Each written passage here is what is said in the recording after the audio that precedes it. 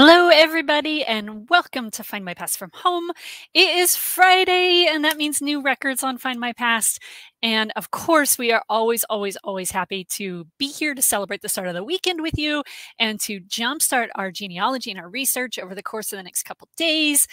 It is so good to be here. I was on holiday last week. It went well mostly. So I'm very good. I'm very happy to be back.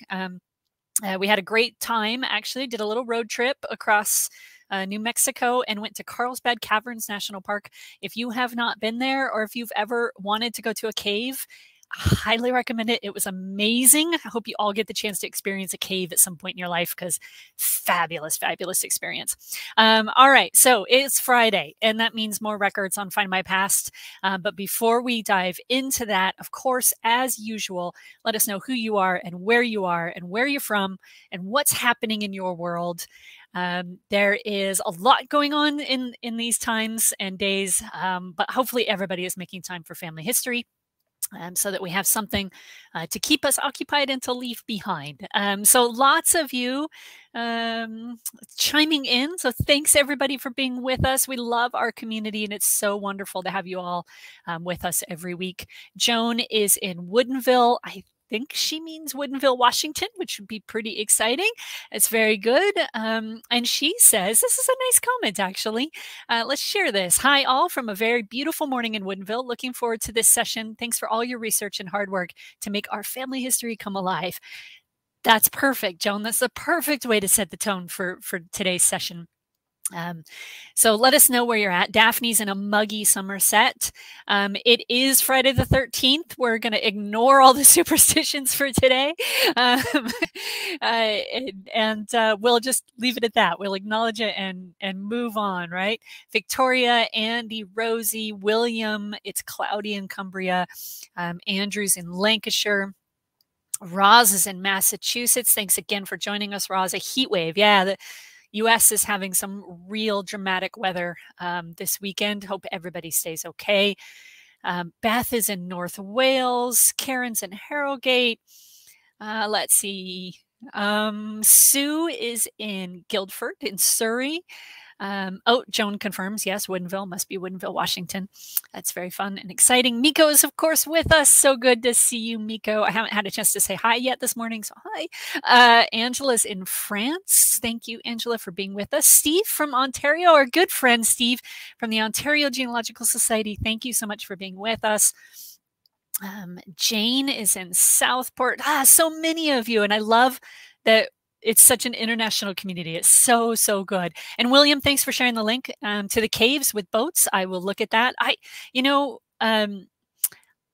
couple years ago, we took our daughter on a cave tour at one of the other national parks, and she just loved it. So we've just been going after caves ever since. It's been fun for the whole family. Karen's in London.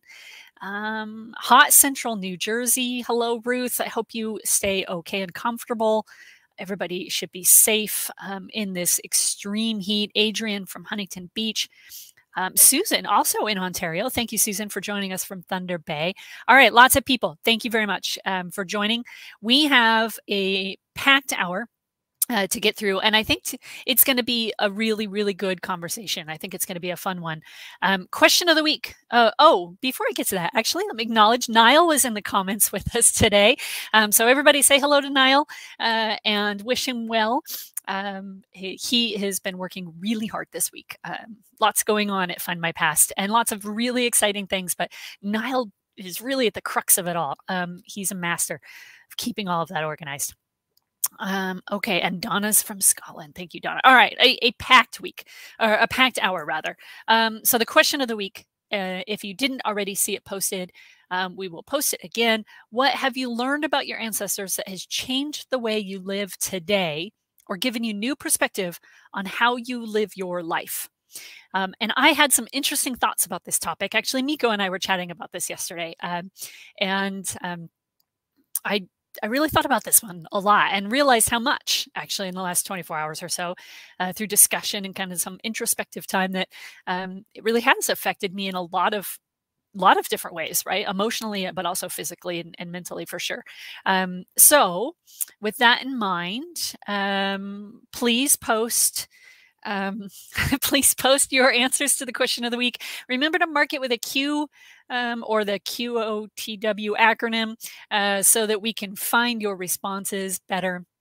And Miko, thanks for that compliment on place names, but I am not going to fall into those traps that you posted. And Niall says, remember to share the video and tag your friends. We want the Find My Past community to keep growing, and indeed we do. So let's keep diving in. And for that matter, share this with your family history societies, right? This is great content for family history societies to engage their members with. So feel free to share the video on your Family History Society Facebook page or on your YouTube channel, or link to the series. We would love to connect with your organization. Okay, so let's talk about questions of our records this week. Yeah, it's been a long week, and I'm not talking well. I'll fix it, I promise. Okay, a couple of essential records this week. So let's start with the vital records first. We had baptisms and burials, updated collections, both from Essex. The Waltham Forest Family History Society worked with us on that. So we have 13,000 more baptisms from Essex and 30,000, almost 31,000 more burials records on the site. So those are additional materials added to existing collections. So if you're looking in Essex for your family, make sure to take another look at those record sets and check them out for any new entries. We had additional materials come in as well for our British Army Service Records collection. We had some new materials from the Chelsea Royal Hospital. The discharge documents of pensioners got updated a little bit. So some new military records in there. And then one other that I thought was actually kind of neat. I've never seen these before, so these were new to me.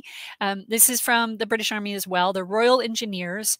And the collection ranges from 1900 to 1949, but it is largely the World War II period, so 1939 to 1945. So this is actually tracer cards, and they plot the movements of the individual within and between the regiments.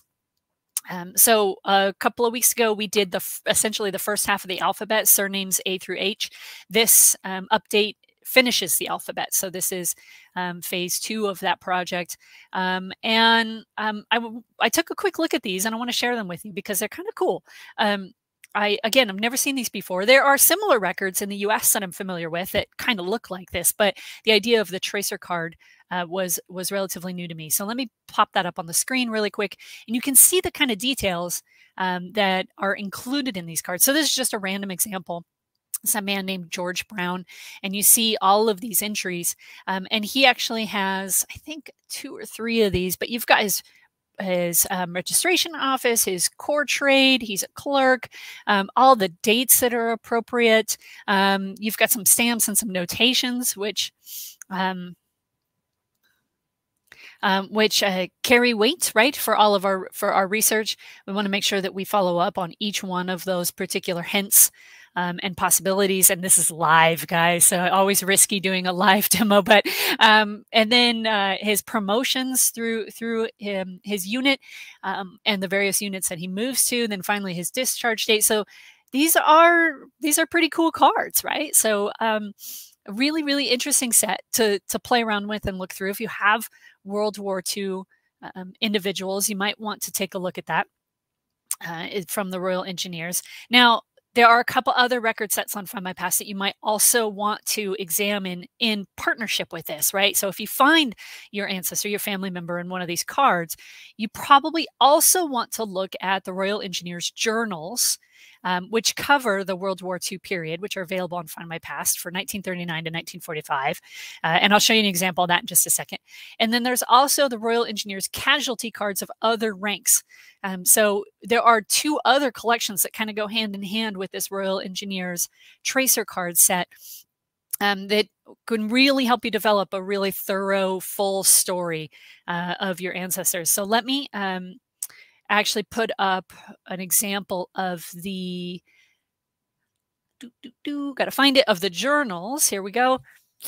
And hopefully you guys can see this okay. It's a little small. Let me zoom in a little bit. This one, the reason I like this actually is because it's this whole story about this individual, G. Brown, Lieutenant G. Brown.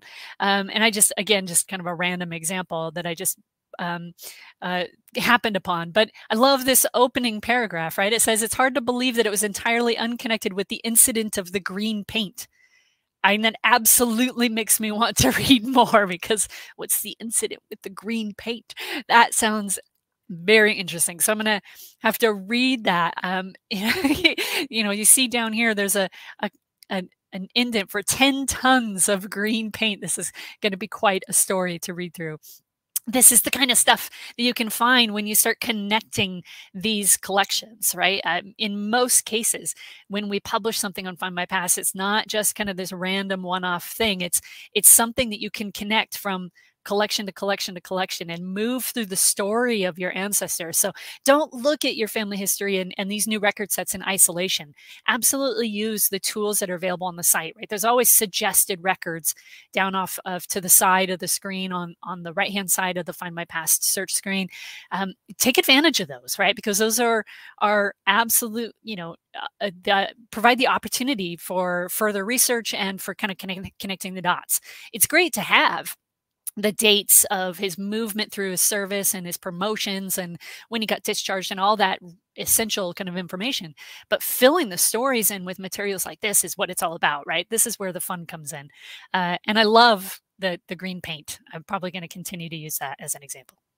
Because it's just a great, great segue, right? I'm looking forward to finding this G. Brown in the tracer cards to see what his whole story was. It'll be good.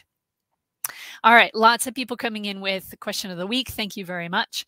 We're gonna get to those in just a minute. Keep them coming. Love to read those. Also want to make sure everybody is aware.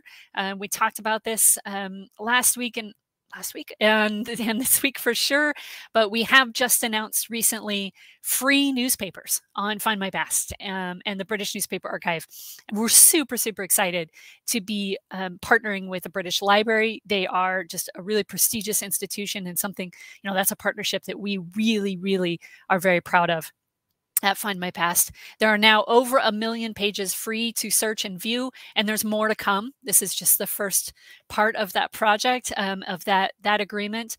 And we're going to share the link in the comments so that you can see all the different types of projects that are available and some of the examples of titles that are available. And we know that not every newspaper is in that collection, but I'm sure that there's going to be something of interest for a vast majority of you. There are some really, really interesting titles in there. So please explore those historical newspapers. They are free. And we would encourage you to continue to go out and find your stories and make sure that you're investigating everything about your ancestor, not just their birth, marriage, and death, but really get into their lives. And that's a great way to do it. Newspapers are absolutely essential. Okay, so one other thing I wanted to start doing, I'm going to start doing, we always ask you, and I certainly always ask, what are you working on this week? What have you been doing? What's exciting in your family history? What have you popped on your research that has really made you happy and excited over the course of the last week? How much time have you spent? What have you found, right? Or not found, right? In some cases, negative evidence is really is really just as important, right? So I decided to share what I've been working on. So I found a couple of things this week that actually I've had for a while in my files, but I've never had the chance to actually chase down. So these are the things that I'm going to be doing over the course of the weekend. So I have two. I found a newspaper article, which, I printed a really long time ago. I don't even remember when I found this. Actually, I didn't make a note of when I made the discovery, which is, not a proper citation. My bad.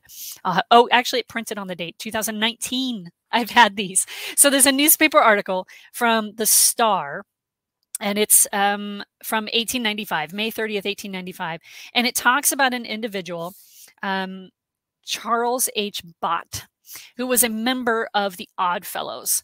And in the article, they talk about how he was being potentially investigated for embezzlement of the Oddfellows organization that he was a member of. So kind of this upstanding citizen, and suddenly they discover that maybe he's not quite as upstanding as they thought. So it's a few paragraphs. From there, so this week in my plan, I'm going to take all the details I can out of this article. I've already found I think this is his 1881 census. And I'm going to do a little bit of research on this guy and see what else I can dig up about this embezzlement story. He's not related to me. I just find fraternal societies really, really interesting. And this is, if I can track this down, this will be the second case of embezzlement from a organization like this that I have been able to research. The first one was in Florida, and thankfully their organizational meeting minutes are all available online. So I was able to track the story really pretty easily. This one I think will be a little bit tougher. I don't know that much about Oddfellows records from England. So I'm going to challenge myself this weekend and see if I can dig up Bot's story here and figure out what he was up to. Oh, and there's an advertisement here for California wines I just noticed. So that's pretty funny. Okay. The second thing I am going to work on this weekend is this article that I pulled shamelessly a really long time ago. This is an article that was written in 2017. It was published in Genealogy in 2017, and it was written by the fabulous Tahisha McCabe, who is a great friend of Findmypast. And if you know of her work at all, you know that she is specifically interested in American immigrants into Scotland and that kind of story of American-Scottish relationship. And this article talks about Americans and return migrants in the 1881 Scottish census. And I'm going to ask Niall to post the link. If anybody's interested, you can find this online. It's free to download. I've read it. I've read it a couple times, but I'm going to read it again. And I'm going to really thoroughly look at all of her citations and her reference materials, because I'm thinking and I'm getting ready for the release of the 1921 census. And I think, my suspicion is that there will be return migrants in 1921 as well in big numbers. So I'm going to read this to understand how she processed through the 1881 Scottish census in order to better prepare myself for that release. So I'm doing a little bit of 1921 homework, and I hope that you are also doing your 1921 homework and getting ready for that. It's very exciting. So that's what I'm working on this weekend. So my discoveries this week were actually going through my old files and pulling a couple things that I've always wanted to kind of go back to and never have. So I'm definitely going to do it now. Okay, so a couple of fun comments. We've got one from Angela saying, that made me smile. I have a gun maker, immigrated to Canada, was a grandmaster mason, but I believe drank all his wealth away. Well, yeah. You know, most fraternal societies were originally drinking clubs. So, I mean, you know, something there. We've got one who says an embezzlement from the AOH in the family. Now that would be an interesting story I would like to hear. If you ever share to, or should choose to share it, that would be a fun one for me to read through. I love this stuff. I think it's fascinating. Okay, William discovered this week that, oh, this is a big comment. Let me get a little taller. Mom's side of the family are very confusing when it comes to research because of name changes. Plus, they happen to all live in the same place as others with the same name. One new DNA test is challenging to match to, as it's another common name to research, and the family moved between Ireland and Cornwall, so not always in one place. William, it sounds like you have a challenge on your hands for sure, but I think it would be a fun one. It sounds like a good challenge. Okay, let's see. So, I don't see a lot of other responses. Oh, I did want to share this one about the green paint. This was a funny one. Where did it go? We talked about the green paints a few minutes ago. Janine, they needed 10 tons of green paint to try to make England look like Ireland. That's funny. Maybe it's just Friday and I'm tired, but yeah, that's pretty funny. Okay.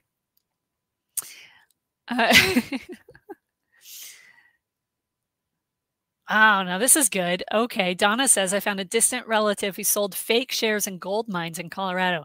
That was actually really, really common. The gold rush, all of them, there were more than one in the United States and across the world, right? All these mineral rushes was that was big business, and people ran into these areas really not knowing anything about prospecting. And the thing is, when you're talking about the gold rush, you're actually talking about land and property, right? You're talking about land deeds, and they didn't necessarily know what they were getting into. So Donna, that's a great story. Another one I'd love to read more if you ever wanted to share it with us, or write a blog post or something and share it with us. So all right, cool. Let's get on to the question of the week. And I'm going to scroll all the way back up through the comments to get myself ready for this conversation. Now, the question of the week is, a big one, kind of a big thought-provoking question. What have you learned about your ancestors that has changed the way you live today or given you new perspective on how you live your life? And I think there's so many ways to answer this question. And to address this question. Again, for me, very thought-provoking, very kind of, very much an going down memory lane kind of situation. I've been working on my research since I was about 10, so that's just slightly over 20 years. It's a little bit more than that, but I don't want to age myself too much. No, really, about 30 years now, with any kind of serious intent. And I think about my life before genealogy, and I actually don't remember much of it, right? Because I was so young when I started. So I think about all the ways that family history has impacted me, and I just, I don't know who I would be without family history because I've been doing it for so long. But let's see what a few of you guys had to say about that. So Beth said, if it wasn't for various paths crossing, I wouldn't exist. Gosh, yeah, that's true, Beth. I'm living within easy 15-minute drive from where some of my ancestors came from. That's so all this thought all this consideration over the last 24 hours about this question, and that hadn't popped into my brain yet, but you're absolutely right. And I think many of us could describe that in a very real way, right? I have two ancestors, one on my maternal side, one on my paternal side. They both fought in the American Civil War on different sides. And at one point, at the Second Battle of Manassas, their units were lined up against each other. And they could have very easily been, facing off to each other, like literally face to face, standing against each other. And you look at the battle maps, and they couldn't be any closer. They both survived the war. They both went on to, marry and have children. And here I am, right?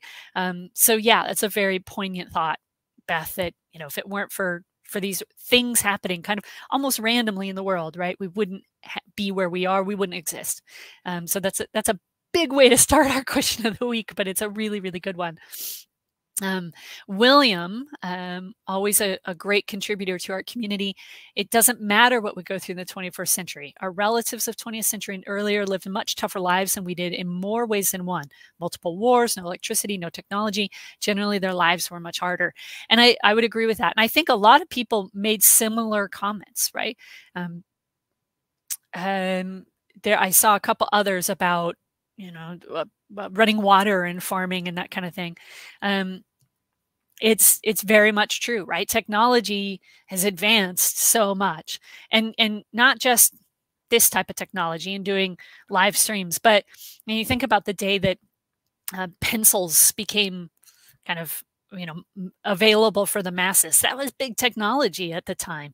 And of course, the Industrial Revolution and all of that. And in the American West, right, barbed wire was a huge advancement and a absolute game changer for the way ranchers and farmers worked in the American West. So, there's all sorts of different aspects of technology and invention and creation through the history of the human society that we could look at and go back and say, what was it like the day before that was made available at their local store, right? That's always an interesting perspective for me. This is a very timely and good perspective. Seeing how many of my relatives had children who died from diseases like measles, whooping cough, and TB, or who were permanently disabled by diseases like polio has made me very pro-vaccine. Maybe if more people research their own family history, we'd be moving forward right now. Yeah. I think there's opinions out there for everybody, and I won't get into that too much, but yeah, but I think science has given us a lot of advantages. My dad had a cousin who had polio, and he was in a polio lung most of his life. And he remembers him and talks about visiting him and taking him out to see things in the neighborhood and what that life was really like for him. And it's quite striking, right, to think about trying to live life that way. Gosh, so many great responses to this. I wish I could sit down with all of you in a room and actually just talk face to face. This would be we'd probably all end up in tears, I think. I found members of my birth family all over the world, and since finding them in an English family has brought me to the mindset that my physical size is genetic, and I feel so much better about myself. Wow. That's a perspective I hadn't had before, that family history can be confidence building. And that's powerful too. This is really cool stuff, you guys. This is really great. I'm going to keep scrolling. Let's see. Okay. There's so many good ones.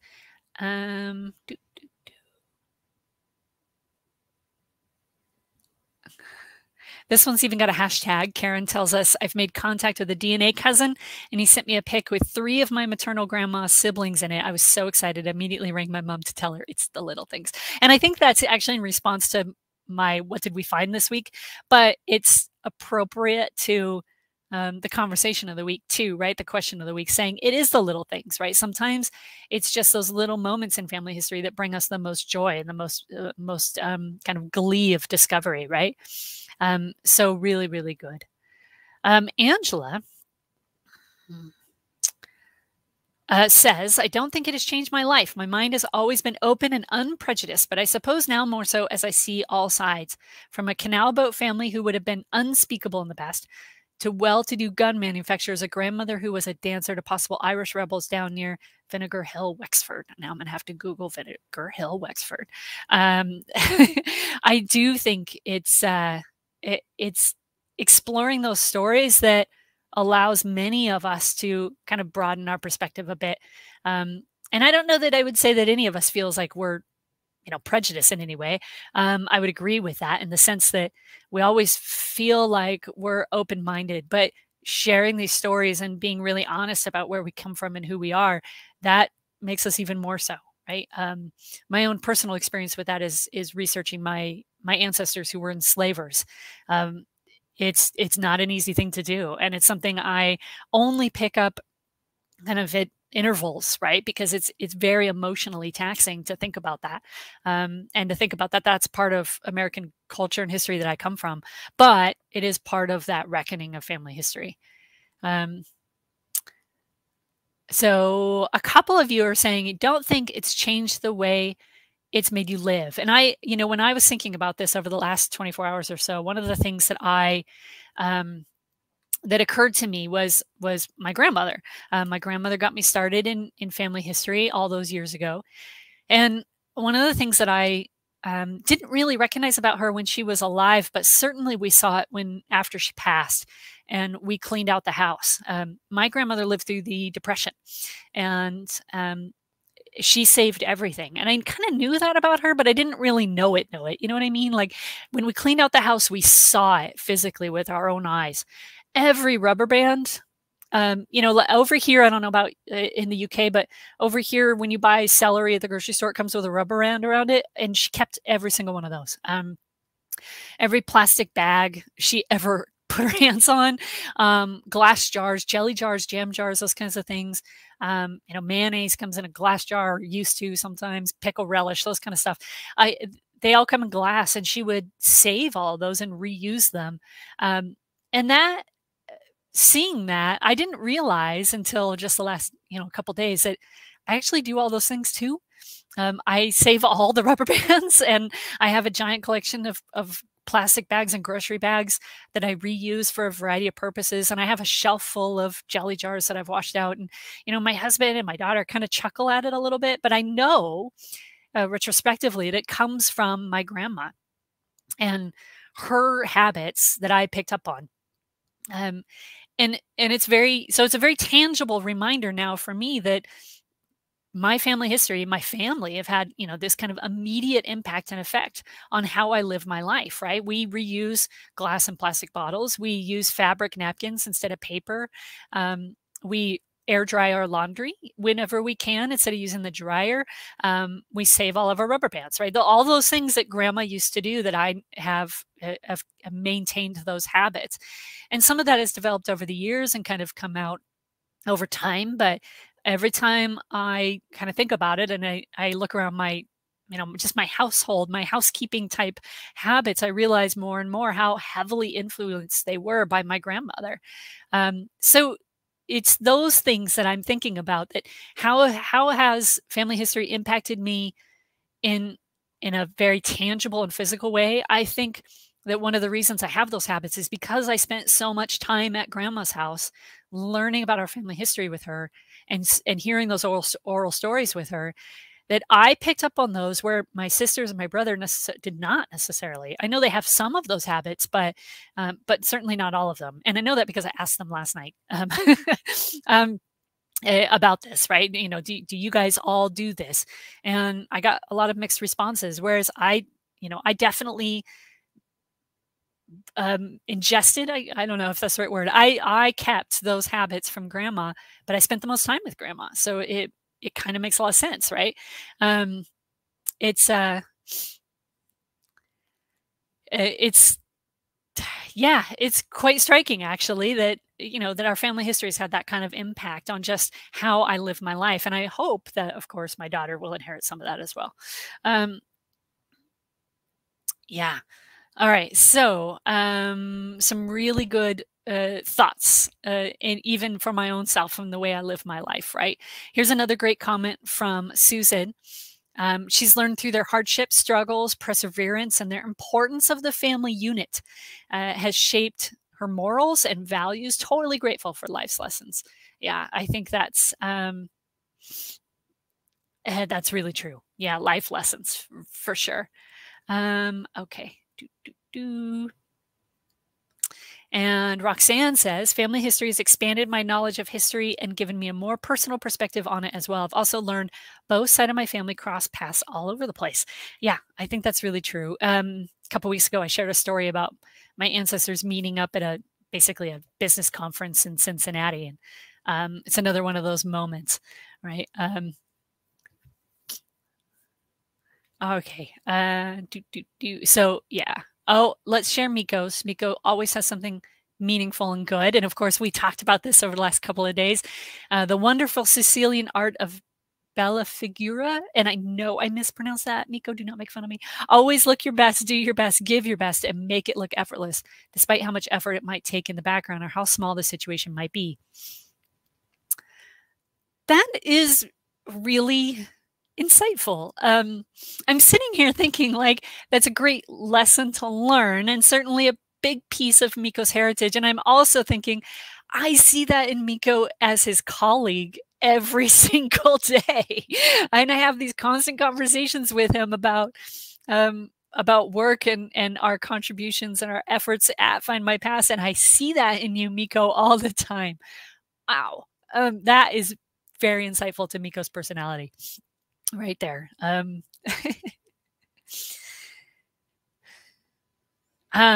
right. A couple of comments about my story about keeping things and reusing rubber bands and things.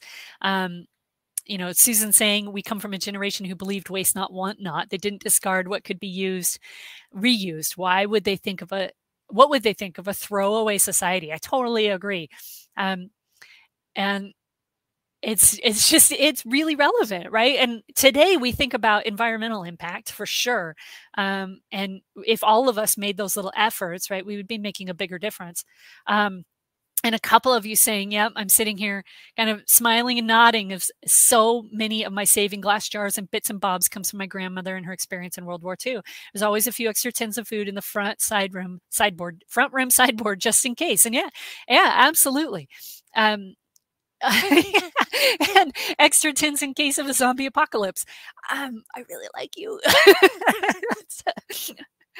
Anyone still iron the Christmas wrapping paper for next year? We absolutely do. I don't iron it. I'm just going to be honest. But I do save the gift bags and reuse them. Absolutely. William saying our postal service Royal Mail have asked for elastic bands to be put in the post boxes as they use them daily instead of being bent by everyone. That's a great idea. That's fantastic.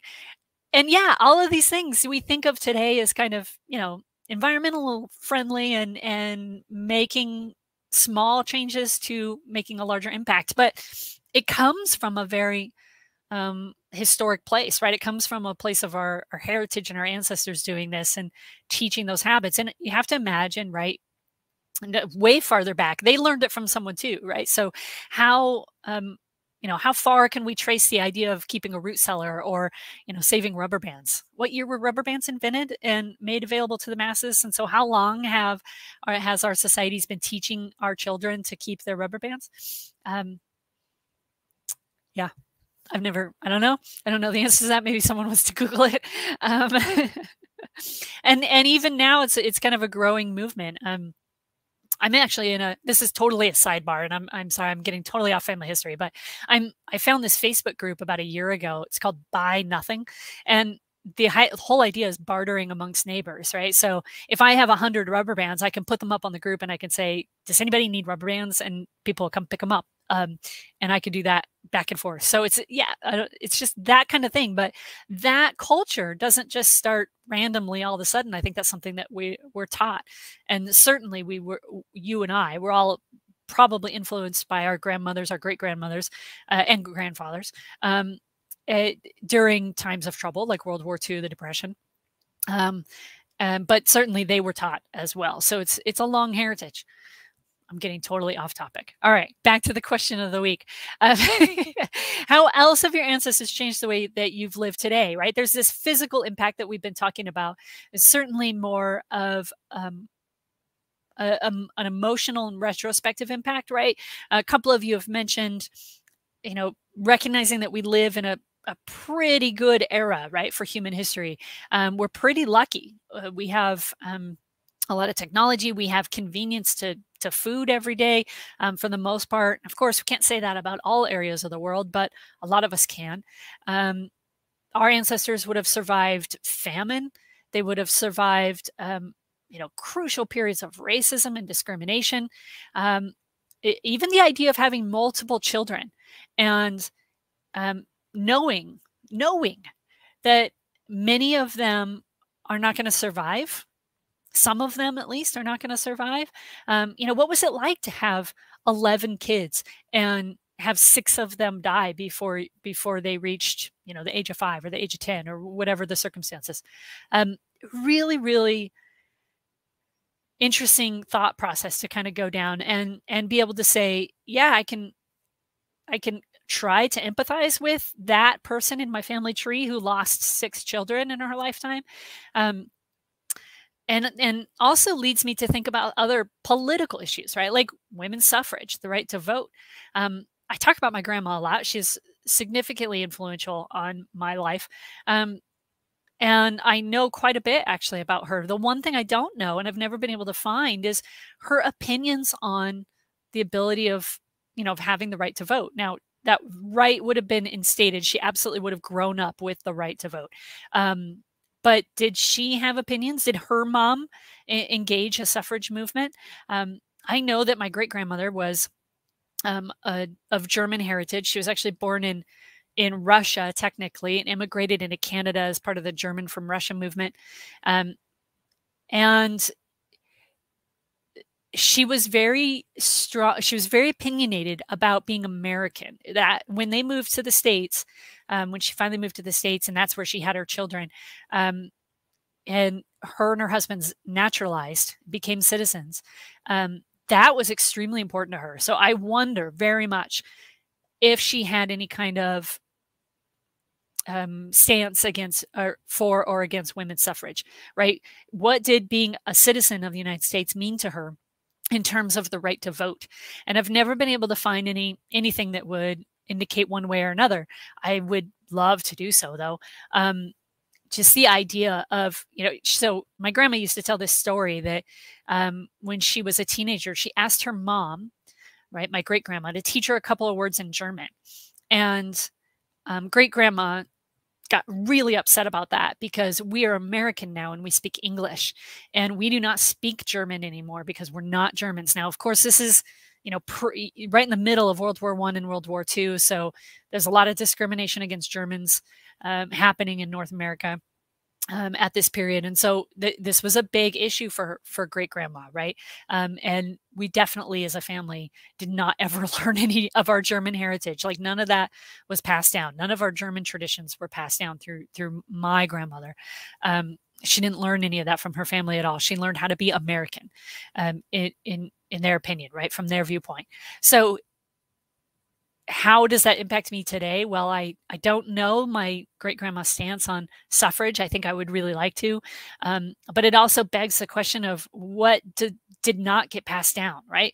What about our German culture have I not ever been able to be a part of or recognize, right? Even Germans from Russia have kind of their own unique culture, unique recipes, traditions.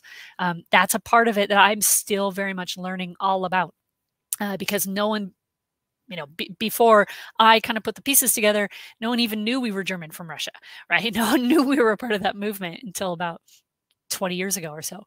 So it's very much a piece of our family history that I haven't learned through family history, but even just acknowledging those holes, right? Those gaps, I think is important. And that's a lesson to be learned from our ancestors as well.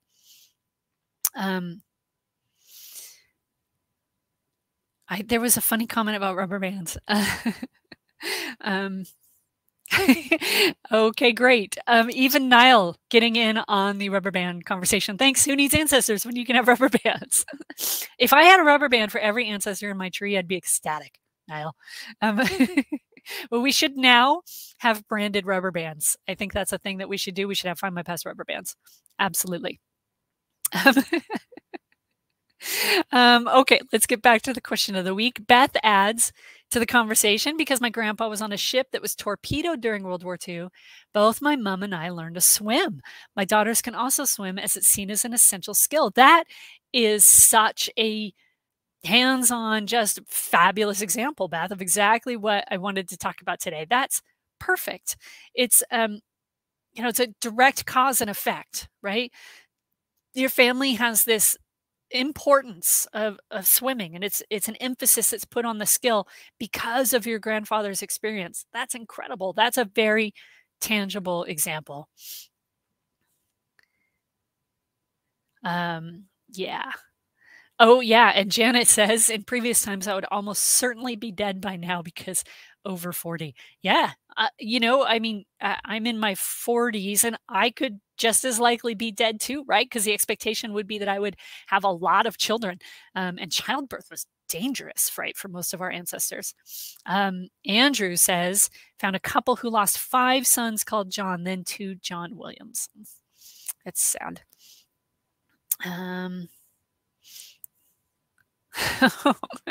Miko.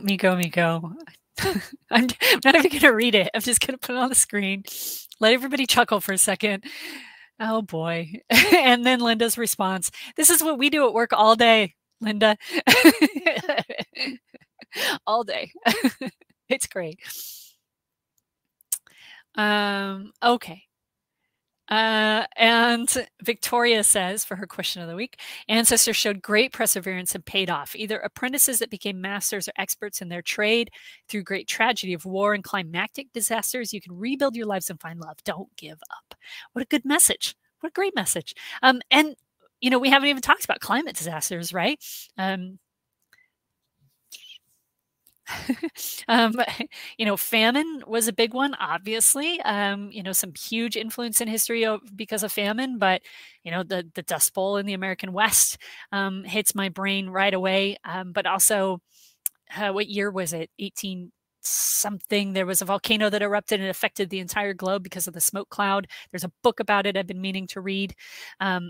That would have been something that would have been really impactful for our ancestors to live through. What lessons can we learn from that, and how would that change our lives? Yeah, pretty impressive stuff, right? Pretty thought-provoking, kind of reflective kind of discussion today, but something well worth our time to spend on, I think. Now, there's one more story I wanted to share about my grandmother, and something else I've learned from her because of family history. That I have always thought to be quite important. So my grandfather had a dairy farm, not a huge one, but enough of an operation that he sustained the family and was able to support a family of 5. Growing up in the 1940s and 50s in the Pacific Northwest, and there were 2 things that I always knew about Grandpa and his cows. The first was that the farm prevented him from serving in World War II. He tried to enlist, and the government rejected him because his farm was too important to the war effort. And he regretted that his whole life. He always felt guilty about that. He had brothers that went overseas. One of them did not return. And he always felt really guilty about not being able to serve in the military in active duty. So that was one thing I have always known about Grandpa and his farm. The second thing was that Grandma ran the household, right? Grandpa ran the farm. Grandma ran the household. That was always the impression and the kind of the general understanding in our family, right? A very typical, stereotypical male-female role situation. What I've learned through family history, though, unfortunately after Grandma passed, but by going through her files and her materials, I've learned that actually that really wasn't true at all. It seemed true. And Grandma always had fresh batches of cookies for me, and she was always the one who put, dinner on the table and all those things. She did all the stereotypical feminine jobs. But she also was heavily involved in the management of the farm. And I didn't know that until again, after she passed and I started going through her papers. She was involved in an organization called Dairy Wives of King County, Dairy Wives of Washington. And she was one of the founding members, actually, and the first president of her chapter. And she made some really significant impact on the operation of the farm because she was essentially the PR voice for dairy farming in her area. And you think about the success of Grandpa's cows, well, you had to sell the product in order to be successful. And Grandma had a huge impact on that. And by going through her notes through that organization, seeing her actually travel to Washington, D.C. for a national conference and give a lecture to a room full of dairy farmers and their wives, which she was one of the first women to be selected as essentially a keynote luncheon speaker for this conference. So she was flown to DC for this conference and she gave this big speech and it was recorded and she had radio bits. I have an album, an LP recording of her doing a radio show about her work in this Dairy Wives organization. And one of the things that I pulled from her notes and all this documentation is her inability to give up. She just was so absolutely determined to get to that end result, that goal that she was working towards, whatever it was, whether it was recruitment or getting sign up in the local store or getting another article in the paper. Or, there's this fantastic series of letters with this radio host locally in Seattle that gave he was an agricultural reporter, and he gave kind of a negative report on dairy farming and dairy products and how they were performing over the last year. And she kind of went back and forth with him on multiple letters saying, that's not true. And you need to change your report. And we're working really hard out here. And this is what we should be doing. And you should be helping the agricultural world, not giving this kind of false representation or what she perceived as false presentation of dairy farming. So I learned a lot about my grandmother during this research process and kind of just going through all of these notes and comments. She was really driving the sale of her products. So while I had this impression that she was very much the stereotypical housekeeper, she actually was kind of this business manager and PR persona, and so goal oriented, that she just grasped onto something and she just would not let go until she achieved it. And I see some of that in myself. I know that I've inherited some of those traits, um, good or bad sometimes. But it just, it was really striking to me to learn those lessons again through my grandmother, who I always had this perception of this, kind of cheerful, farming housekeeper, a housewife and mother. She was a very stern, strict woman, but she was very much aligned with grandfather in his business, and their objectives, and they were a team. And her notes reflect her conversations with my grandfather. They would sit down at the table, and she would actually, take notes from her conversations with grandpa about how the farm was performing and which cow is doing well and which isn't. And they had some really meticulous note taking that she did all of that. So essentially, she was the business manager for the farm. And that was an impression I never had of her before. And it was something that has absolutely changed my perspective, not only of her and how my family tradition kind of operated, but also how I might approach research of her and her family, and their involvement in the community, and what she learned from her mother and her father, and all of that, right? Changes my research perspective, but absolutely changes my perspective of my family members as well. So it's a fascinating process, right? It's a fascinating thing to think about how our family history has changed us, changed the way we lived. I also actually picked up a couple little shorthand notes from her. She was very skilled in shorthand. And it's not something I ever learned officially, but I learned a couple of hers. So I use those now on a pretty regular basis when I take notes. Right. So a couple of pretty big themes today, about how our ancestors have changed our lives, how we have been, how our characters and our individual personalities have been impacted by our ancestors. Janet even reflects, as I listen to you, I'm crocheting a blanket. I only learned to do this after I retired. I taught myself, but my grandmother was a keen knitter. Is it in my genes? Is it? Maybe. I don't know, but I hope your blanket turns out nice. My mom was a big crocheter, actually, and it's something I never learned to do. But I don't know, maybe someday I'll teach myself. Yeah. There we go. Somebody did remind me of the name of the fire, Tambora in 1816, or sorry, the eruption, the year without a summer. That's exactly what I was talking about, Andrew. Thank you for that reminder. Appreciate that. Heather comes in with her question of the week: taught me to see every viewpoint. The only grandparent I knew I thought was very cold. That poor woman had lost so many children and 2 husbands due to wars and various other nasty things that happened. I would love to have her here and give her a hug. Don't judge a book by its cover. Yeah, 100%, right? We don't know the struggles we're all experiencing. Everybody's journey is a little bit different, but it's impactful, right? And we can learn so much from our ancestors. Okay. Reading through the couple last comments.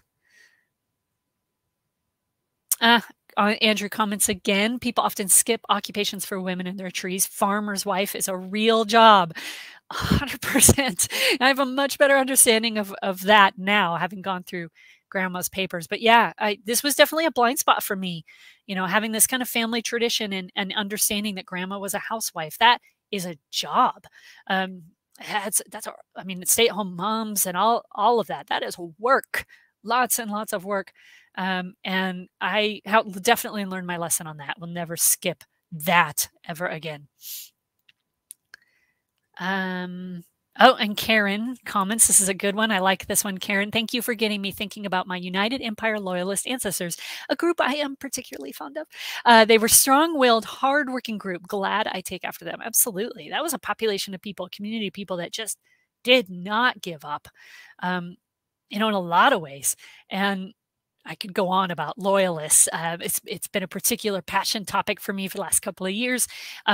I won't. I've done other sessions on loyalists, but for sure, I mean, imagine the things they went through, right? I recently read a report of a woman who, her and her husband were loyalists. They moved to Canada.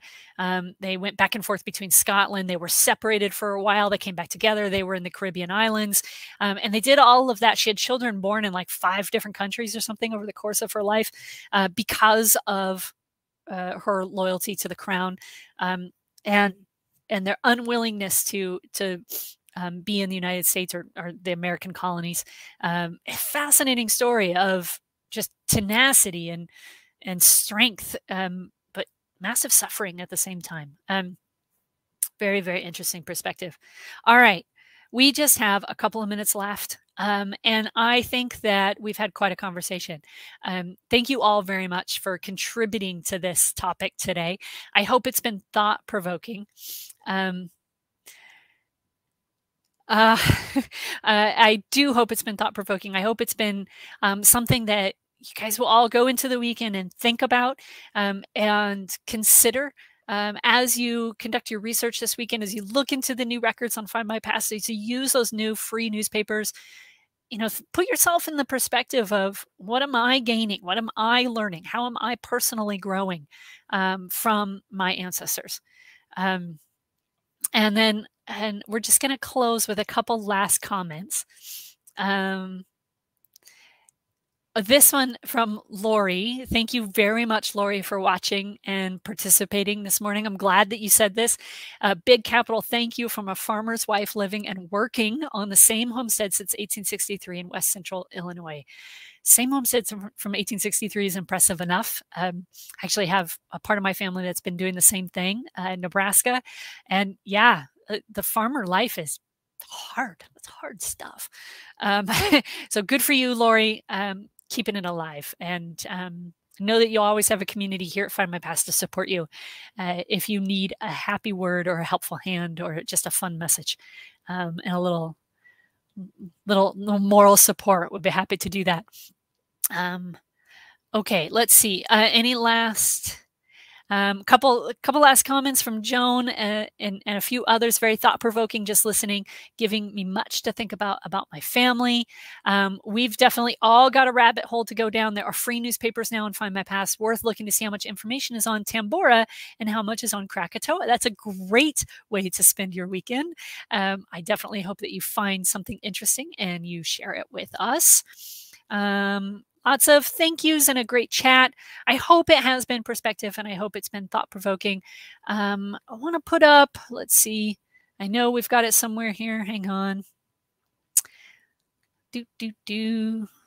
Nope, none of those work. Anyway, if you find a story, if you have something you want to share with us, if you have something you think would make a great blog post or a fun Twitter thread or something, share it with us. We would absolutely love to see what you guys are working on and have your contributions as part of the Findmypast experience and sharing the community stories. So make sure that you reach out to us. If you have something interesting, you can always reach us at support@findmypast.com. In the meantime, we'll be back next week with another week of great content and great topics. We always look forward to these, and I'm just scrolling through the last couple of comments.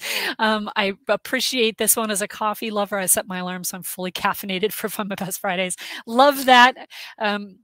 Absolutely love that. I have to be fully caffeinated for my Findmypast Fridays too. So have a great weekend, everybody. Take care of yourself. Take care of each other. Keep researching. Share those stories with us. And please do, by all means, reach out. Lloyd, I see your comment there before I say goodbye.